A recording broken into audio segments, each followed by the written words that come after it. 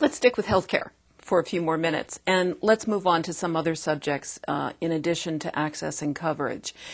Healthcare disparities, for example. The infant mortality rate in the United States among African Americans is almost twice that as for whites. What do you do about that problem? How do you attack it? Well, Medicare for All has equal distribution of health care. Everyone has access. The problem is, under the present system, it's based on ability to pay. And people who tend to be in minorities tend to have less ability to pay. And so we want to make sure that everyone's covered. And that's what Medicare for All does. I mean, my proposal doesn't have that kind of problem. There's not a lack of access. This current system created that problem. Although in some minority communities across the country, the problem with access has to do with the actual ability to find a doctor, to find a hospital that's nearby. Well, let me give you an example of that. I mean, I'm the chairman of the Domestic Policy Subcommittee, and we recently held hearings on where Medicaid, through private insurers, through HMOs and private providers, afforded people in the inner city, children, dental care. We found out when we checked on a case involving DeMonte Diamond, right, this young 12-year-old boy who died with an abscessed tooth. We found out that all the people who were on a provider list, my office called 21 of those providers. None of them provided the care that would have saved DeMonte, or they weren't even operating anymore. So there is a scam going on where the government gives huge amounts of money to the private sector to provide care to people in poor areas, and the care isn't being delivered. I mean, that's also wrapped up in this Medicare overpayment scandal, which is really the track towards Medicare privatization. I'm trying to save this country's health care system away from the privatization track, away from the for-profit insurers, and create a system which truly is Medicare for all. Medicare is in trouble right now because of the clutches that these private insurers have on the health care system.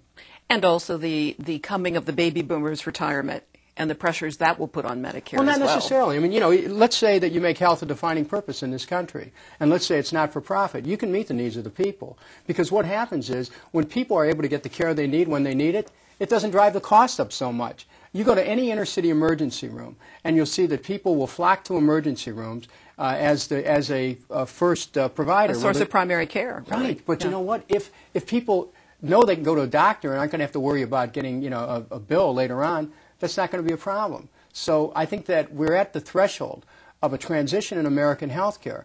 And I'm the agent of change here, pushing in this presidential election to show that it can be done. These other candidates, there's serious questions about, of corruption, really, as to whether or not candidates can take money from private health insurers and really serve the interest of the American people. Is there, in your view, anything happening at the moment at the state level in Massachusetts, Vermont, California, that could be instructive? Well, Massachusetts, for example, has seen that they couldn't keep up with the demand for care. And so they had rising costs. They couldn't keep up with the rising costs. They couldn't deliver on what they promised. And I think that's going to be the case in every state. California made an initiative. Governor Schwarzenegger turned it upside down. I think the only way to really resolve this is to have a national system, because we have a national infrastructure. We have a national network. We have Medicare, for example, 3% for the cost of administering the paperwork, as opposed to 15 to 30% in the private sector. If you organize this nationally, you're going to have dramatic savings. And that's the whole idea. Make health care affordable and accessible. And what country in the world would you point to and say, this is a model that the United States should emulate? This is how I could see us in 10 or 15 years? Well, I think we don't have to go 10 or 15 years. I mean, my plan is to have a much faster transition. But you don't have to go too far. I mean, I stood in Detroit the other day, looked across the Detroit River. People over in Canada are covered. They have coverage. Now, people are saying, well, Canada's rationing health care. You know, we spend twice. In the United States, we spend twice what the Canadians spend on health care per capita. So we have enormous resources here. There's no reason to even suggest that in the United States there'd be rationing based on the Medicare for All. But the truth of the matter is, we have rationing right now based on a for-profit system, and it's only going to get worse. There's going to be more people not being able to afford health care, lacking access to health care. So I'd say Canada is as good as any right now. And yet in Canada, you constantly hear stories about people who need surgery today and maybe get it 4 months later. And in the United States, you hear stories about people who don't get any care at all and they die. So, you know, I think that you asked me for one comparison, Canada's comparison. People in Great Britain have health care.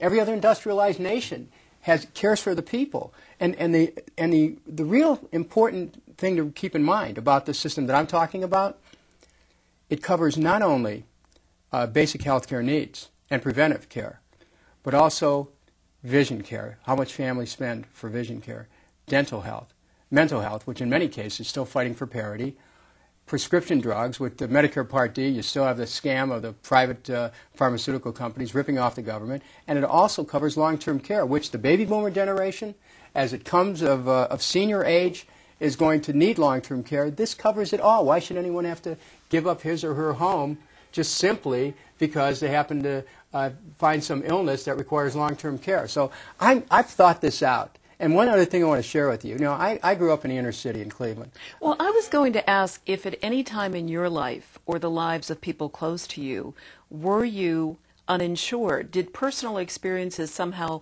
drive you to this vision of where you're at today? Well, I grew up in a big family, the oldest of 7. You know, my parents never owned a home, but my dad was a teamster. He did have health insurance. But there's still doctor bills that were not covered by the basic insurance. So, you know, I remember our mailbox filling up with Bills. Demands to pay. So, yeah, I mean, I remember, you know, it didn't cover everything. I mean, when you have 7 kids, you have all kinds of needs that aren't going to be covered. And so it had pretty good basic care as insurance policies went years ago. But because I grew up in the city, and I still live in the city, I see all these people who don't have care. And, you know, it's not only the city anymore, it's affecting the suburbs as well. I talked to the head of a major hospital the other day. He told me that not only has his charity care increased dramatically, but also people not paying from the suburbs, not being able to pay the bills because they went bare on their health care coverage, or they lost their job and lost their insurance. See, under the system I'm talking about, there's no more problems and worries about whether you have a job or not, whether you can go without insurance. Small businesses are protected, and our major industries like automotive. Look at Ford and GM, $2 billion, I think it was each. They were short because of their health care expenses. That's no longer a problem. This will be great for American competitiveness. It's one of the reasons why, for example, Canada has had a little bit more industrial strength as of late, because they provide health care for their industrial workers. Congressman Kucinich, thank you so much. I really appreciate this. Thank you. Thank you. The Kaiser Family Foundation presents Health08.org, election news, analysis, and events.